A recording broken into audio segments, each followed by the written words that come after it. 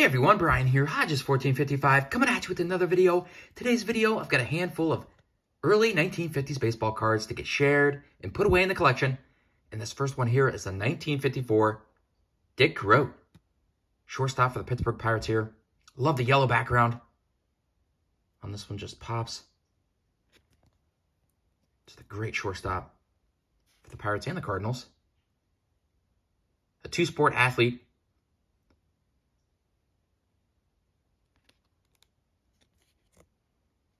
Played for Duke, and I believe he still holds the single game scoring record against North Carolina, which is pretty cool, 48 points. So he was a great basketball player as well, but really excited to get this card. Just love the yellow background and the Pirates logo, and just all works. Just a really cool 54 Topps card. And then three 1952 cards here. I'm going to start with the 52 Red Man of Hall of Famer Monty Irvin. Just love the artwork on these.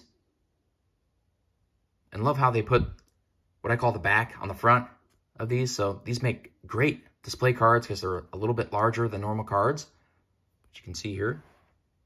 So you can really see them well. It's really cool. This is what the back of the card looks like.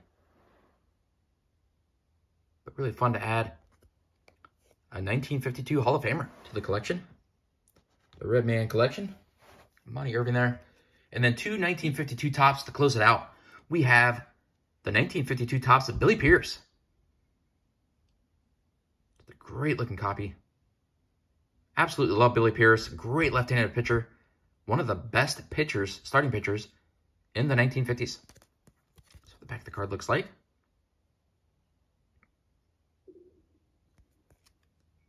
Really just thrilled to add this to the collection as well. Love Billy Pierce. Want to complete his run someday. And to close it out, we have a 52 Topps Gus Zernial.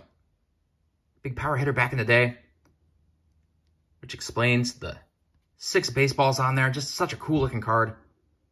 Given the OK sign, which he's actually trying to say 3 games. In 3 games, he hit 6 home runs. Just thought that was really cool. Love the color and the vividness on this copy. So on the back here, the back of the card is a red back.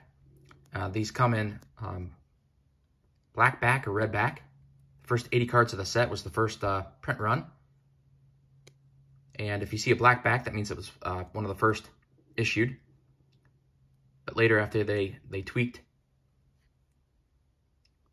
the color, the vividness of the photos, and put out additional runs, they also made these redbacks here. So that's how you can tell if it was an early print run or a later print run. So I was looking for a redback, just because I love the front of this thing. So cool, and I don't mind the redback either. Just a great looking picture of Gus Zernial. He hit 6 home runs, and he even says on the back here, 6 home runs in 3 straight games, which ties the Major League record. And he ended up hitting a 7th in the 4th game. So that also tied an American League mark for most home runs in a 4-game stretch. So pretty neat there.